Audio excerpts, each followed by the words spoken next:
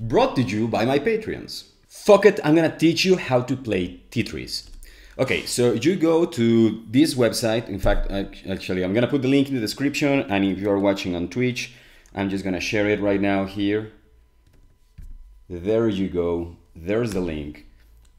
And so you go to Tritris and you select new game. Now, you rotate the pieces with a Z and X. Actually, I'm gonna put it, should I put it on silent? Okay, no. And then you move it with the arrow keys, okay? And the goal is the same as Tetris, obviously, to complete lines, right? But as you can see, these pieces are very weird. And so, for example, in fact, you need these kind of individual triangles, which is something you would never see on Tetris. You would never see, like, the game would have no point if you had these individual squares in Tetris. But in Tetris, you kind of need them for the game to be playable. You're gonna see. And so, okay, so I'm playing kind of like normally. I'm just trying not to leave any holes in my structure. But as you are gonna see in a moment, like Tetris, like teaches your mind to think differently, because you have to like visualize things in different ways. Okay, so for example, this piece, like where the fuck do you put it? So that the secret is you put it like this. Sometimes you are going to have to leave holes, but it's going to be okay. And the next piece is an orange one, and that's gonna be really cool.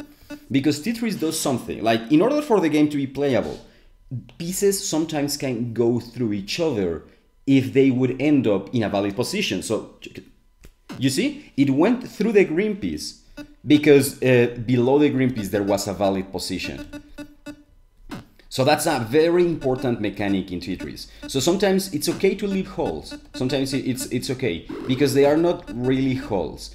And so look, I could reach this hole from the top, but I could also reach it from below if I'm quick enough. I'm gonna see if I can show it to you. Okay, I was quick enough. It's just, you just have to rotate the piece really quickly before it settles in the position it's in. And then you can fill the hole from the side. And then I'm gonna put this here.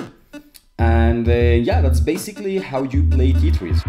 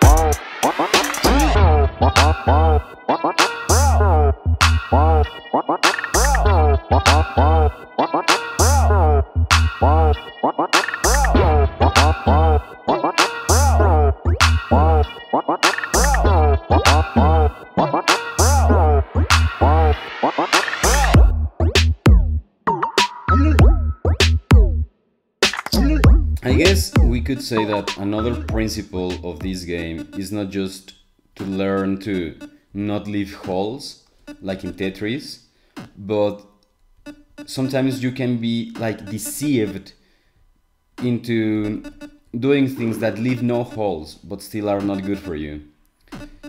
And so it's just, we want to get compatible structures, let's call them. Structures that are compatible with the rest of the pieces of the game, because I guess that's the problem with Tetris. Sometimes you think you didn't leave a hole, and you didn't, but you created something that the regular Tetris pieces are gonna have a difficult time interacting with.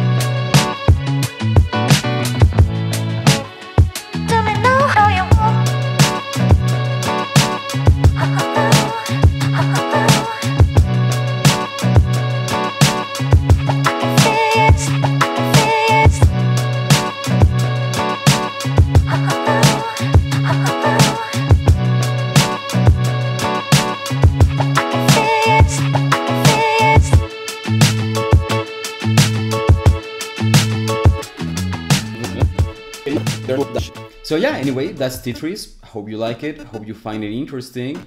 If you get to any interesting high scores, or you do some interesting tricks or whatever, please do let me know. Like share the screenshots with us, or I don't know, you figure it out. Just share it with us. And so yeah, goodbye. Special thanks to Automatism, Valerie Hyde, D. Hyphy, Ryan Roberts, Carlo Facioli, and Cookie Sub T. All my Patreons, thanks 1,000 times, thanks 1,000,000 times.